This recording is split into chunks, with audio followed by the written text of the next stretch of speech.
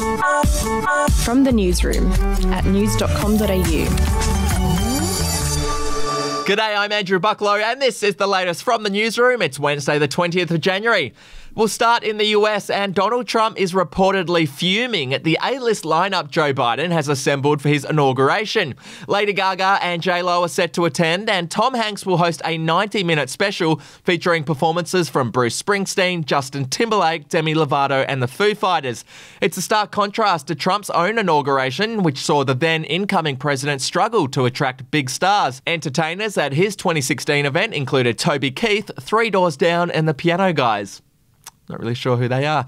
Meanwhile, there are rumours that Joe Exotic, aka the Tiger King, could be among 150 people Mr. Trump will give a presidential pardon to before he leaves office. Joe Exotic was sentenced to 22 years in prison for a murder-for-hire plot and for violating wildlife laws. Back home now, and a stoush is brewing between Tennis Australia and the Victorian government over who is responsible for the $40 million Australian Open quarantine program. Now, Aussie Open boss Craig Tiley said the government would absolutely be paying some of the cost of the mandatory 2-week hotel quarantine for 1,200 players and staff.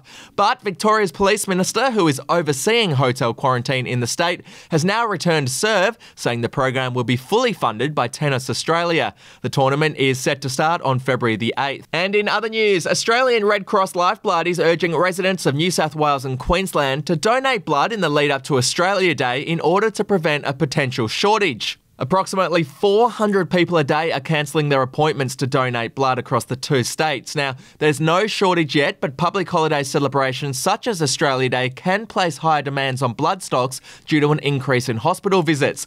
The organisation is calling for an extra 1,300 blood donors a day to come forward, 700 in New South Wales and 600 in Queensland. To entertainment now, and celebrity chef Colin Fasnage has opened up about his former feud with Manu Fidel. Here's what Fasnage had to say on I'm a Celebrity, Get Me Out of Here. Oh, I used to fight everybody in the old days. Yeah, because like when your chef lands, forget about TV lands, you're fighting to make your name. Yeah. And then obviously I made my name, but I forgot to stop fighting. Yeah. Me and Miguel didn't get on, me and Manu didn't get on. Because you all worked in the same kitchen? No, just because, I don't know, we just...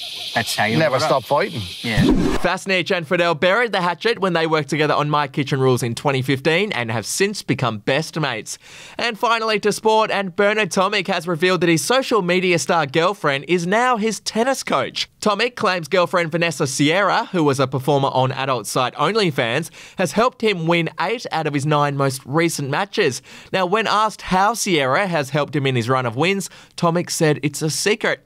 Sierra made headlines recently when she complained about not having access to a professional hairdresser while in hotel quarantine in Melbourne. And do you want the chance to win $1,000 each week? All you got to do is play the daily quiz at news.com.au/quiz and the cash could be yours.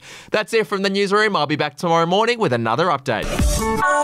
Your headlines from news.com.au.